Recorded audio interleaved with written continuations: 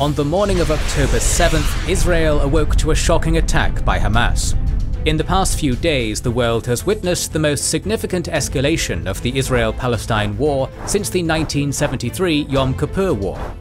As of October 10th, thousands of civilians and combatants on both sides have already been confirmed dead, and the death toll will undoubtedly only rise. Due to the gravity of unfolding events and the sheer scale of violence, this is already much bigger than another short-term burst of confrontation. It is yet another full-scale war between Israel and Palestine, which has the potential to alter the geopolitical situation in the Middle East.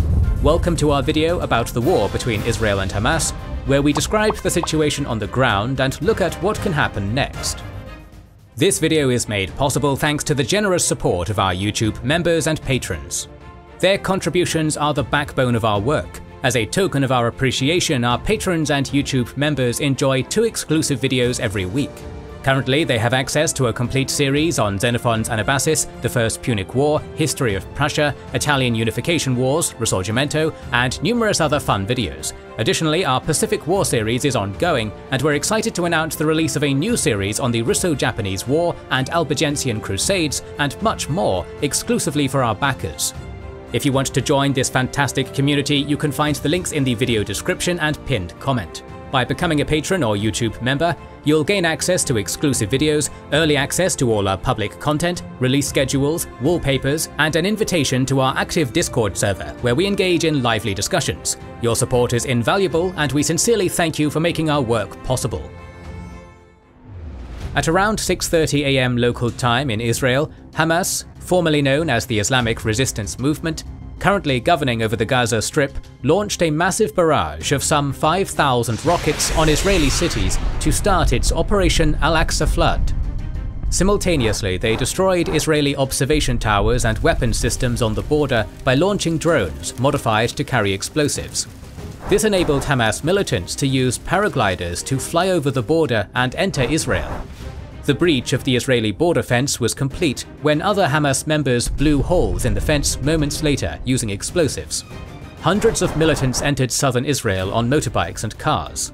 Hamas also conducted an amphibious landing near Zikim. On October 10th, the Israeli military claimed that roughly 1,500 Hamas fighters were killed during the incursion into Israel, which shows the scale of the incursion.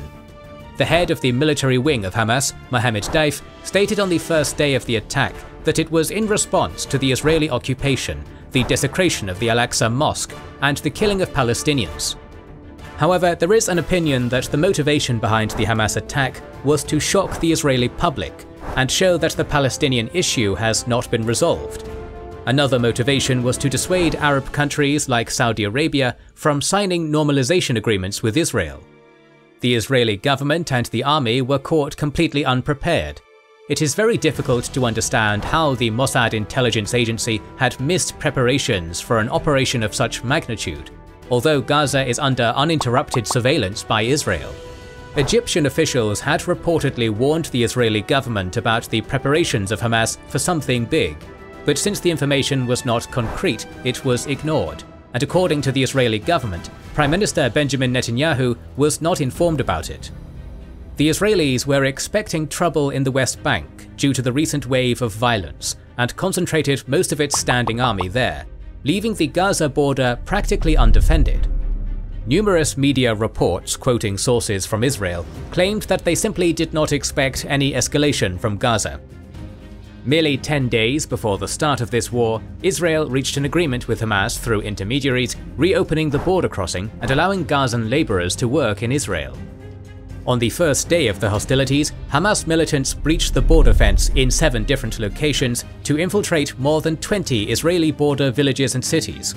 At 10 AM, the Israeli military reported that Hamas had penetrated several military installations, the Erez border crossing base, the Zikim military base, the Nahal Oz military base, and the headquarters of the Gaza division. Militants captured Israeli tanks, armored vehicles, and other types of equipment. Hamas also took over the police station in Sderot. The Israeli military was caught entirely off guard and did not have nearly enough soldiers to repel the Hamas attacks. This left civilians in many Israeli localities and communities practically defenseless against the terrorist attacks of Hamas. Hundreds of civilians, including children, were killed indiscriminately in Sderot, Ashkelon, Nir Oz, Be'eri, Kfar Aza, Netiv HaAsara, Ofakim, and other areas near the Gaza Strip. At least 260 participants of a music festival near Re'im were massacred. Hamas roamed the streets, shooting civilians outdoors or in their homes.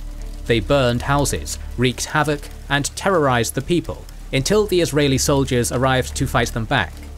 As of October 13th, over 1,000 Israeli civilians were killed and more than 3,000 were wounded. According to Hamas, some 150 Israelis and foreigners have been taken hostage in this attack. In these attacks, some Hamas militants reached as far as 24 kilometers from the border, and that shook Israeli society to its foundation. The full extent of the massacre of civilians Hamas perpetrated is unknown. A few hours after the start of the Hamas attack, the Israeli government started to act. Prime Minister Benjamin Netanyahu declared that Israel was now at war, started by Hamas. Israeli civilians near the Gaza Strip were evacuated.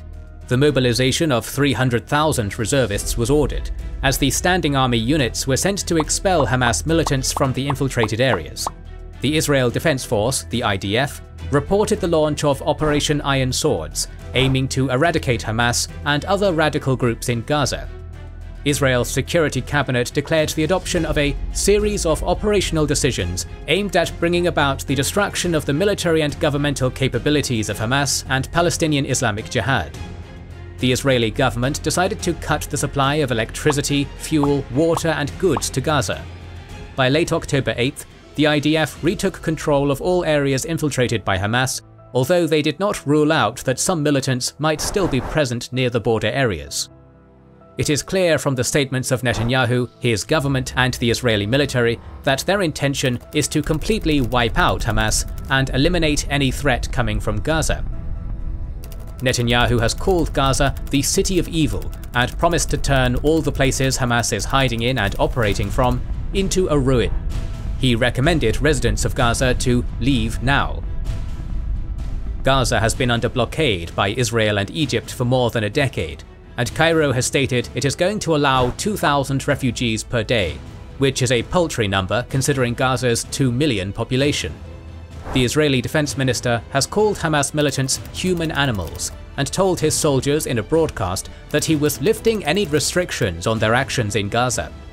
The IDF spokesperson Daniel Hagari has stated that the emphasis of the Israeli shelling of Gaza is on damage and not accuracy.